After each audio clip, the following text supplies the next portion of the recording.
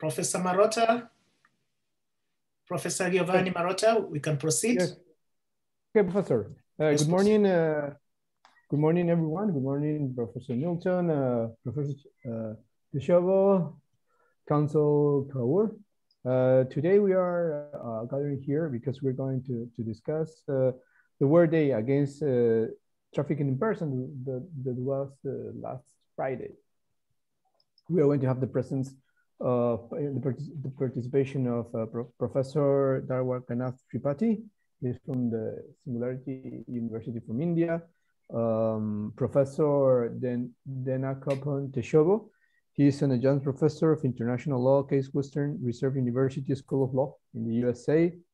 Also, we're going to have the companion of Marie Kaur. She's an assistant counsel at the International Criminal Court in the Hague. At the same time, is going to join us Professor Primpan, from founder of law of the Dean of GIMPA, Professor Alessandro Lanciotti and Maria Mercedes Pisani. They are international professors of law in Italy. And finally, also Rama Gudamela. She's a professor in India. Welcome, everyone. And I pass the floor to Professor Milton. Thank you, Professor Giovanni Marotta. Giovanni Marotta is a specialist in international human rights law. He's well-trained. He's an American-trained lawyer, as well as has had his training in Europe. Thank you very much, Professor Marotta, for your erudite introduction. Our viewers all over the world, we welcome you to this session today. We have a panel of professors ready to be able to address the key thematic point of today. We have professors right in the United States. We have India represented. We have South Africa represented, and a number of other countries. All right, on the 18th of December, 2013, the United Nations General Assembly adopted Resolution 68/192, declaring July 30th as World Day Against Trafficking in Persons. The day has been observed since July 30th, 2014. It was observed last week. This has become a recurring annual event observed by all nations. Basically, the thematic points of observation of this day revolve around the need to raise awareness of the situation or the plight of the victims of the scourge of human trafficking, which is trafficking in persons. And secondly, to be able to promote and protect the rights of the victims.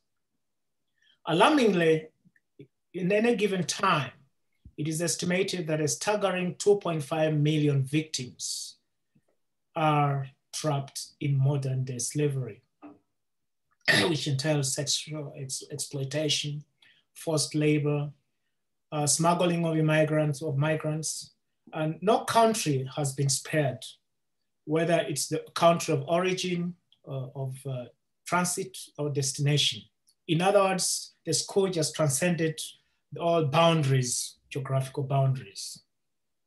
So today we are privileged to have well-accomplished professors to be able to analyze the situation and make their presentations. The thematic discussion or discourse, the focus for the discourse will be revolving around 6 main questions. The first one will be, what is the international legal definition of trafficking in persons, particularly with reference to adults? And the next would be, is trafficking in persons an international crime under the Rome Statute? Does it fall under the jurisdiction of the International Criminal Court? If not, why not? This is basically a question because we are largely basically international criminal lawyers. So any topic we examine, we must be able to apply the principles of international criminal law and see where it ends. The other question which the panelists will be dealing with is, what is the relationship between human rights or international human rights and human trafficking? or trafficking in person? Do states have, the next question is, do states have any legal obligation to the victims of human trafficking? What is the global plan to combat the scourge of human trafficking or trafficking in persons? Do we have any global institutional framework in place to address it? The other question would be, do we have national and regional legal solutions to this scourge?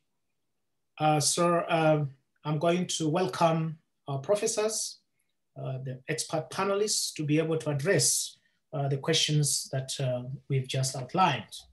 So the first question would be, what is the legal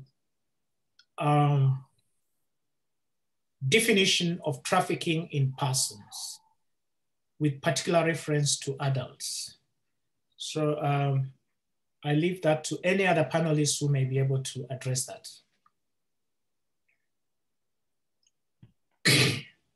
Yes, Professor Marota. Okay. Well, you're a specialist in yes, the trafficking in proceed, sir. Yes, for us, the definition of trafficking in person, it shall mean the recruitment, transportation, transfer, harboring, or receipt of persons by means of the threat or use of force, or other forms of coercion, of abduction, of fraud, of deception, of the abuse of power, of a position of vulnerability, or of the giving of or receiving of payment or benefit to achieve the consent of a person having control over another person for the purpose of exploitation. And it's understood the exploitation shall include a minimum of the exploitation of prostitution, of other forms of sexual exploitation, forced labor, or service slavery, or services, the slavery or practice similar to slavery, servitude, or the removal of organs. We can find that definition on that was adopted in the protocol to prevent, suppress, and punish trafficking in persons, especially women and children, of the year 2000, under resolution of the Assembly of the United Nations 5525. Many national laws also have complied their own statutes against human trafficking over the issue. Other countries are more specific, related to child pornography. There is in the American human rights system, there is a chapter that is in the commission, that they have also their own resolution related to human trafficking, because in the past 10 years, the Venezuelan exodus has spread a lot of vulnerability against women, girls, and children, related to human trafficking for sexual or labor exploitation. So that's the core. That's the meaning. It reminds us back in the 19th centuries, between the 16th and the 19th century, all the human trafficking that we used to have related to humans from Africa or from Asia that were used as slavers in America. When it stopped the abductions of African people to work in America, the other migrants that were abducted or under very phony contracts were the Chinese people. The many migrate, for example, to the east coast of North America and South America for working in the big mills of any kind of in mining or agriculture, etc. So that's the core of the meaning that was adopted. At the same time, after 2000, the protocols and also the national laws were upgraded because we have another phenomenon that was the internet. The internet, the World Wide Web, from the year 2000 till now skyrocket. So also there is the Palermo Protocol that is related to, it's more for cyber crimes. So there also in the Palermo Protocol, under the child pornography and human trafficking, they also there is like if you see many phony jobs ads on the web, many teenagers or young people, they apply to these from developing countries to these ads. Okay, I will have a job, I will work in this kind of hotel or in this kind of place, and sometimes they fit in the meaning of human trafficking, because there's a case in the U.S. I have it over here.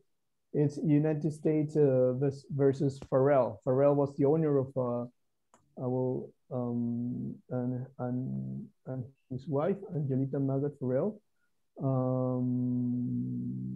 They violate the Title 18 of the U.S. code. Okay, Prof. Let me come in there. We'll get to that point. Okay. I think you've properly covered the definition we wanted, just in the interest of time. Now, having looked at the definition, which is well brought out by Professor Marotta, which is in the protocol. That is, I believe you meant the protocol to the United Nations Convention Against Transnational Organized Crime.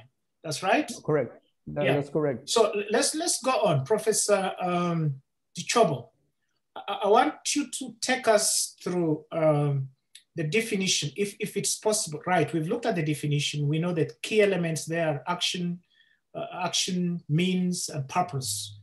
Those are the three elements that can decipher from the definition. Action in the sense that there should be recruitment or buying or selling or transportation of individuals, and means because there could be threat or fraud or deception, and then the purpose, whether there's exploitation. But we know that this does not apply when it comes to trafficking in children. International law provides another standard. The standard is that there is no requirement for means. We just focus on the two.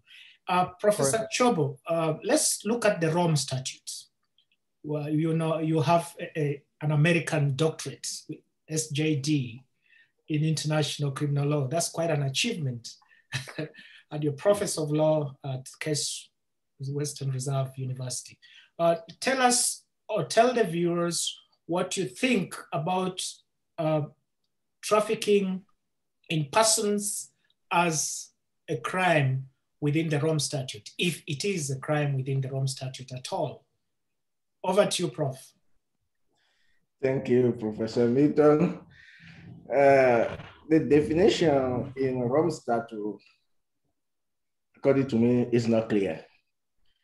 If we look at the Article 7(2)(c), the Rome Statute just talk about trafficking, enslavement, but trafficking, particularly children, women, and children. That's good. But the Rome Statute can also use the Article 21, which permits the court to use international law to apply the Rome Statute in the jurisdiction. That's fine. But what we have today is specifically about children. I would say women and children, but women and children, Dr. Marotta just highlight that. Child porn, sex trafficking by cyber crimes. Today, the judge, the lawyer needs to be training to IT stuff. A lot of things happen in dark web, because today is what they mean they use. I know what I'm talking about. Dark web. When you get in dark web, I do a lot of research about that. Since 2 years, I started that research about difference. if you get in that way, it's difficult to identify who is behind that, because a lot of things happen. They trade, sell children to the different industry company. They sell organ traffic, they traffic human organ there, but who is buying? Who is it selling? We don't know.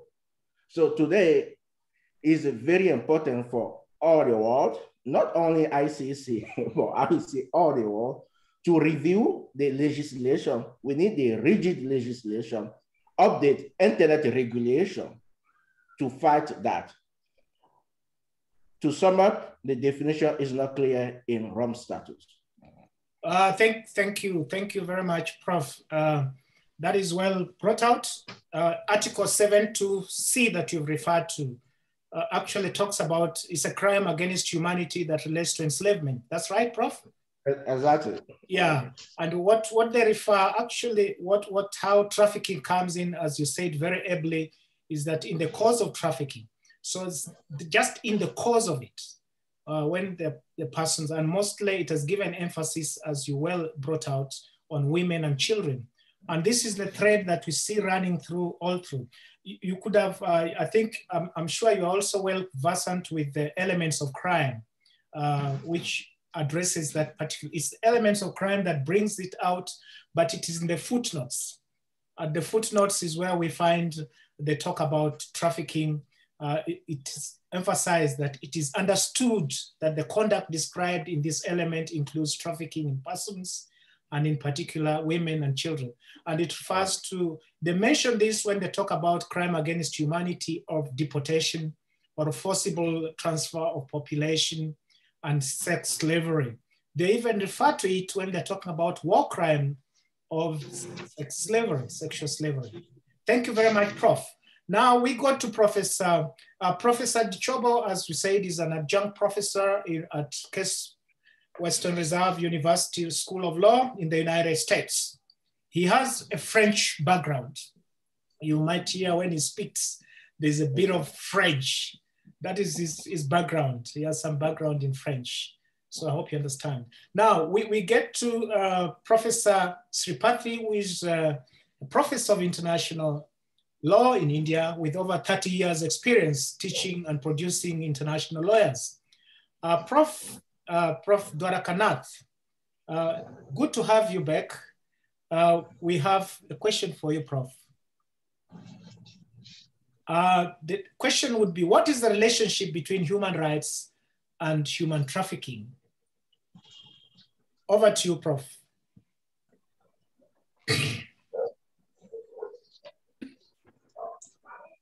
Now, speaking of trafficking in persons, according to the definition that was very clearly explained by Marotta, forcing a person into something against the will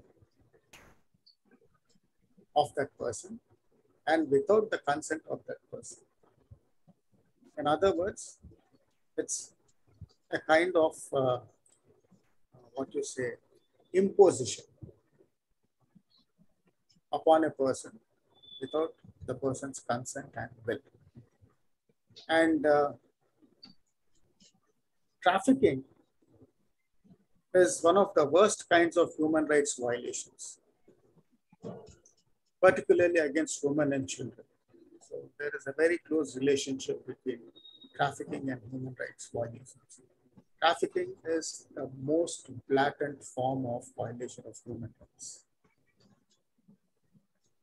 I say it is the worst form of violation of human rights because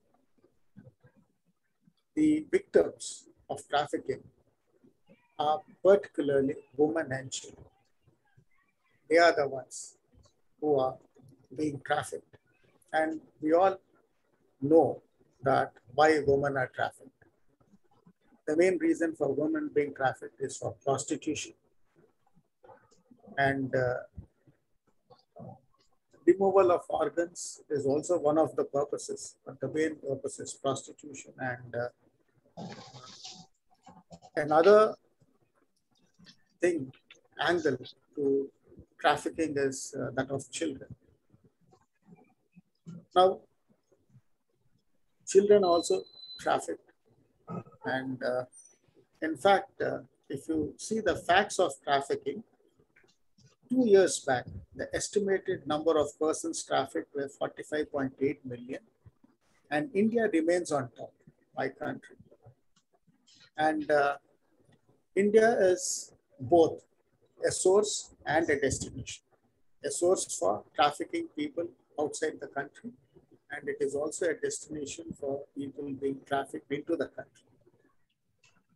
So it is definitely a violation of human rights, because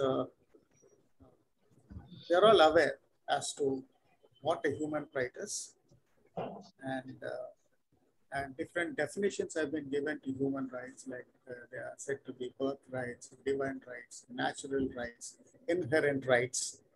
That is, a person is born with rights. That is what human rights are.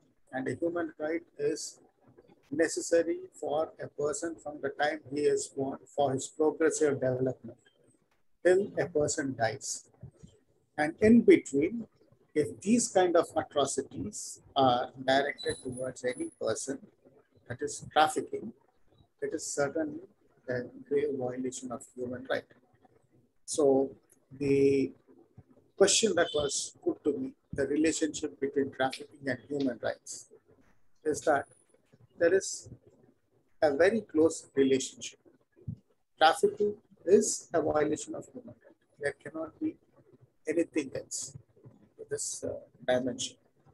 And for trafficking to be regulated, it has to be done at 3 levels, that is at the international level, the regional level, and the national level. And at the international level, we do have conventions, particularly the Convention on the Suppression of the Traffic in Persons and of the Exploitation of the Prostitution of Others, 1949. And then, of course, the protocol to the UN Convention. And there are several other instruments at the international level which are in place. And at the regional level, particularly in the South Asian region, we have SAARC, that is South Asian Association for Regional Cooperation, where the South Asian countries have drawn up a plan for regulating trafficking, to control trafficking. And at the national level in India, we do have a lot of legislations that have been made in India, and these definitely play a very important role for regulating and preventing trafficking in persons. So this is what I have to say. And thank you, Professor Milton. Thank you, Professor Dwarakanath. It's good to have you back after only one break. You've never missed any panel discourse. That was unfortunate. It was beyond my control. Yeah, but you explained yourself, and we are happy to see you. On the same note, we are also happy to see Council Manrit Kaur. Yeah, hello. It's How are you? Good to see you. Yeah, thank you. Yeah. How are you all? How are you doing? Fine. Everything is fine? Absolutely. Council Kaur is an assistant counsel at the International Criminal Court, and it's good to have you. Now, Professor Sripathi has well elaborated on the issue of international human rights vis-a-vis the rights in connection with the rights of the persons being trafficked in. Now, let's have an overarching approach to all these matters. We know that, as already mentioned by the professors here in different perspectives, that this scourge transcends all boundaries. It's not confined. It's actually not just across the borders, but it can also take place nationally within the country. So trafficking in persons can also take place within the country. It doesn't necessarily have to be across the border. But now let's get one step further.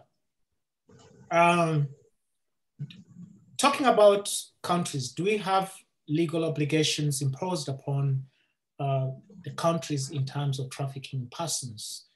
Do we have legal obligations in terms of international or global framework and national framework or regional frameworks?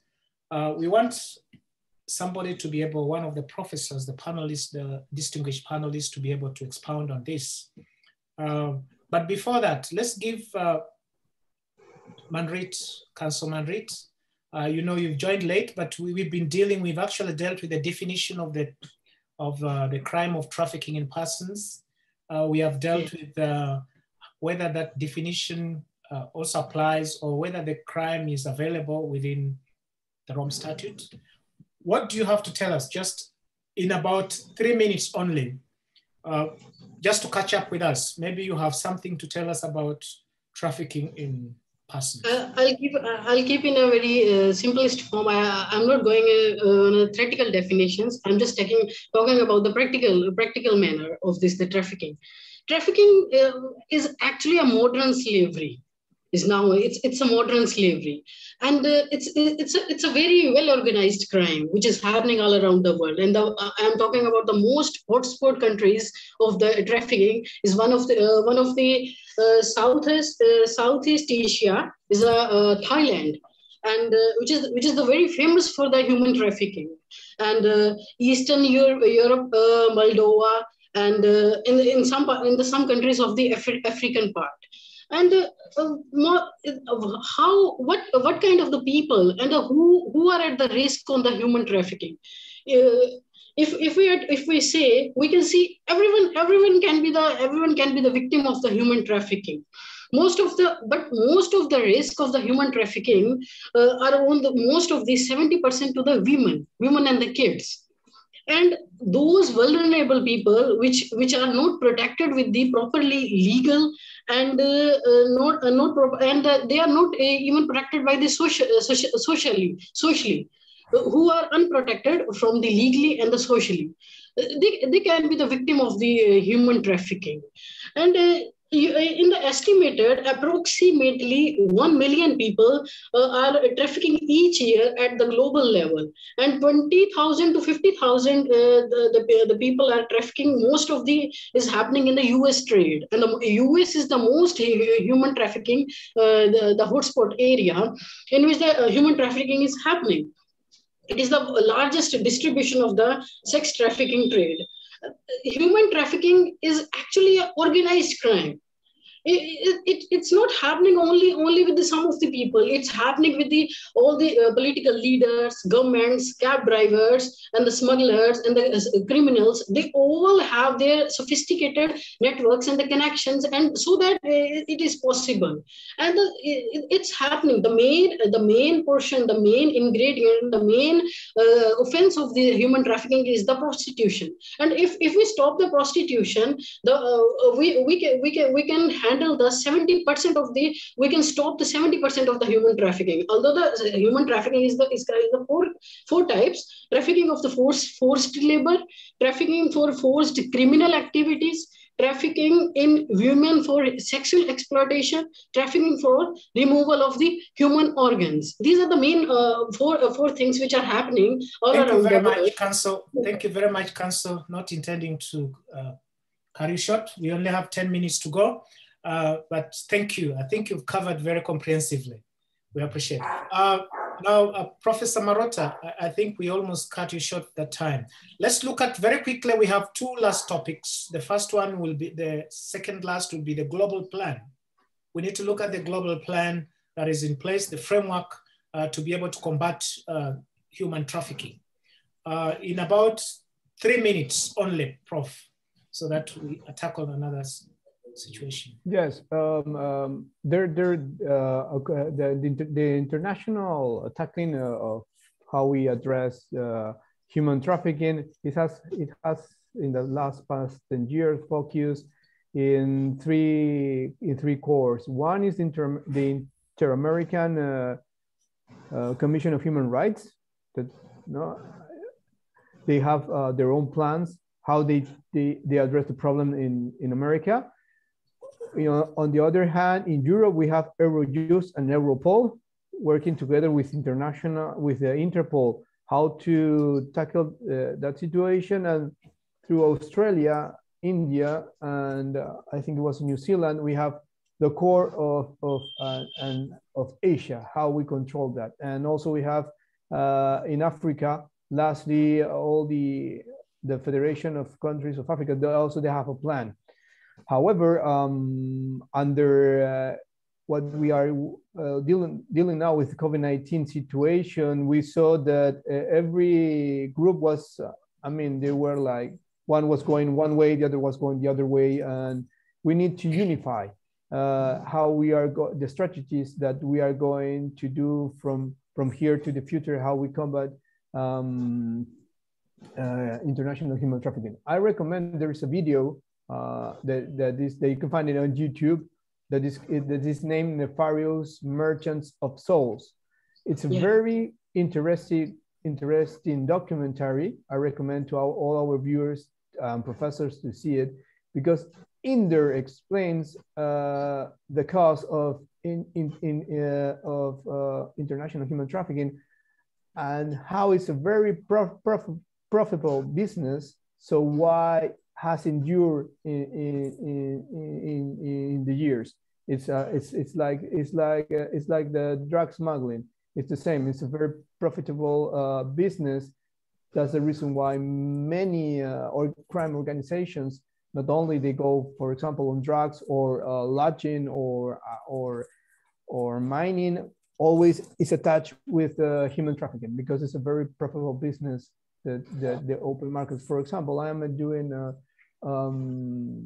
Finish. I will share with you in 1 minute. An advising for Earthworm related to the Earthworm is an NGO related to social accountability related in the rainforest. However, they have found that in the places they are working, there's like human trafficking cases. So I'm working with them in advising them what the political issues, and also trying to this NGO that's working with agriculture companies, how they advise the workers not to engage in the bars, in the kind of stuff of kind of engagement of prostitution or other kind of sexual services, because there are not only local persons that are part of human trafficking, but also a lot of aliens persons. For example, there is a triangle in South America that is the border between Peru, Colombia, and Brazil. There is a lot of that is a very hot spot of Venezuelan girls and women trafficked for prostitution, and also they end in Brasilia or Rio de Janeiro or in Bogota or in Lima or in other big countries of this triangle, and end up on prostitution. So many NGOs that they are not working in for example, like us in international law, international criminal law, they see this and they need the aid. So they are catching up about that. However, all right. Thank you very much, Prof. Sorry, our time is up. The North. Okay, thank you, Professor. Yeah, let's address. I didn't want to thank you so much, Professor Marotta. Dr. Marotta actually is a specialist in international human rights law, and he's been part of the International Criminal Court for abuse of the child, and he's researched very widely in that area. That's why you see he can proceed non-stop. All right, let's address the issue of the United Nations Convention Against Transnational Organized Crime. Because when we talk about the protocol that provides us with a definition for the term trafficking in persons, it emanates from the protocol to this particular convention. Maybe we can have someone to handle this just generally in about 1 minute, because we are left with only 2-3 minutes actually. What can we say about this particular convention? What does it do for us? what is the role? Any panelist, it's open, it's an open card. Yes, Professor Shobo? Yeah, I can go. You have 2 minutes, only 1 minute actually. Okay, I will suggest the Rome Statute to prosecute human trafficking under is Article 21(1)(b), because it will be difficult to prosecute that crimes under Article 7(8) because of their elemental or legal element or qualification. In domestic law, we need to train it's very important to train the judge about that, because in some cases it's difficult to identify the mens rea, the intent. That's the big issue in the human trafficking prosecution. So it's good to consider the strict liability in that prosecution. What will be difficult in a Rome Statute? Thank you. Thank you very much. Having talked about, as we said, Professor Shobo has a French background and is an adjunct professor at Case Western Reserve University in the United States. Thank you very much, panelists. That has been very, very erudite. We still have 1 more minute left. Can we have the last word about the national and regional legal solutions to this problem? Probably Professor Sripathi or Dr. Marota or Professor Marota or Council Marit, any of you could, just in 1 minute, because that's all we are left with. As far as Asia is concerned, we do have the SARC regional convention, and other regions like the North American continent and the South American continent may be having regional conventions for regulating human trafficking or trafficking in persons. Similarly, EU, the European Union also must be having a few conventions, regional conventions, and the European Court of Human Rights and the European Convention on Human Rights also has provisions dealing with trafficking. So, all right. Thank you very much. Our time is gone, Prof. Okay, thank you. Yeah, but we appreciate it. Thank you very much, panelists. Thank you, Professor Chobo, Professor Marota, Professor Darakanat, Council Marit. It has been a pleasure having you, and we hope our viewers have really enjoyed. Until next time, when we'll be able to have a discourse on something else that is of interest to you, we say bye-bye for now. Thank you so much.